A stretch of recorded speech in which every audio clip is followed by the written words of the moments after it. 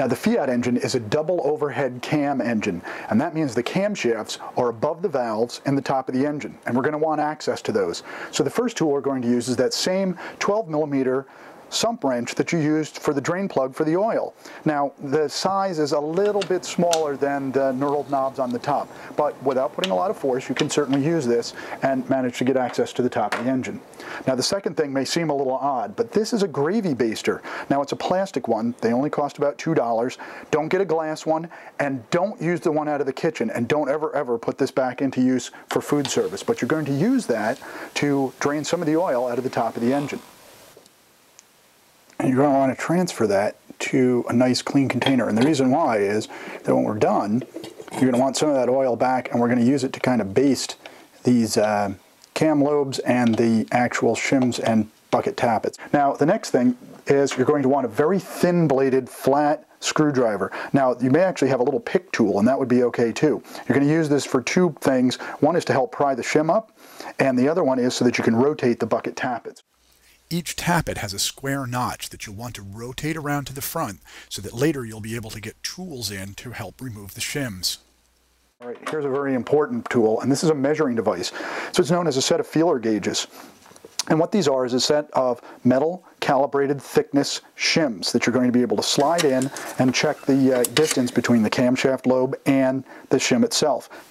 The very best ones are calibrated both in English and in metric. So they come as a set. They're kind of a little oily, but this is what you're going to need to check that gap. All right, next up, doesn't have to be this actual official tool, but you're going to need something to pry with, and this is one that's actually intended for Fiats. I get this out of a trunk of an X19 I had years ago, but notice that it's got sort of a curved shape to it, and this is going to help you gently pry down on that bucket tappet and shim without scraping anything, scratching it up, and actually apply a little force. And this is what you're going to actually use to push that spring down. Now this is the amazing two-finger claw tool, and you can see that it's designed in such a way that it's going to go around the camshaft, and then it's going to straddle that bucket tappet. Now I have an example here that we'll do. Here's your bucket tappet and handy shim on top here. You'll see the little notch on the side. That's going to come up important later. And notice how the tool straddles it. It's actually got two small indentations built in it so that it can straddle that bucket tappet and still give you access to pry this shim up and get it out of the way. The thing I have to caution you about, these are very thin metal. I don't want you to try to use this to pry down the bucket tappet. It's a very strong spring behind it, and I guarantee at some point you will either bend it or you will break it. So the next you're going to need is this set of pliers. They've got needle noses on them, and the idea is when you use that flat screwdriver and you pry up the shim out of the top of the bucket, you're going to be able to reach right in and grab that and pull it out. The next tool is also very important. This is a measuring tool.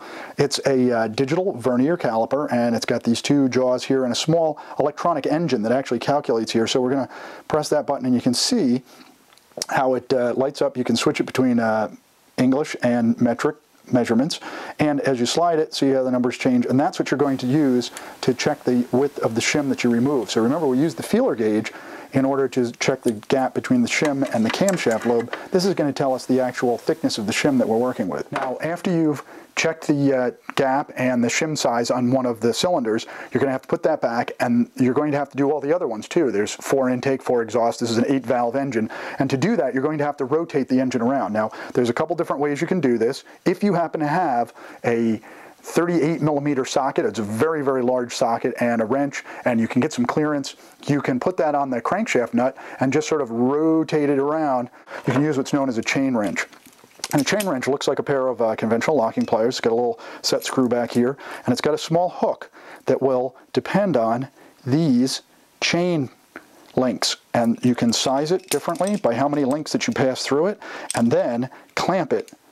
And we're going to do that right around the end pulley. Now, the engine pulley on this car actually has a double pulley, which is very convenient. It's very useful. The outer pulley isn't being used. Even if you only have a single alternator pulley, what you can do is loosen the alternator bolt, slacken, take that belt off, and put this chain wrench around the main pulley and just rotate it around using that very slowly.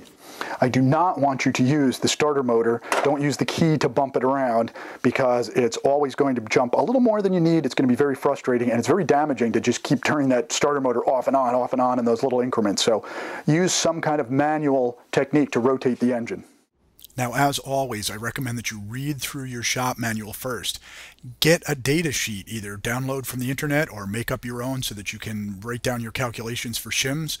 Gather all of your tools together before you're ready to start the job. And above all, take your time. Don't rush through this and you'll get it done right.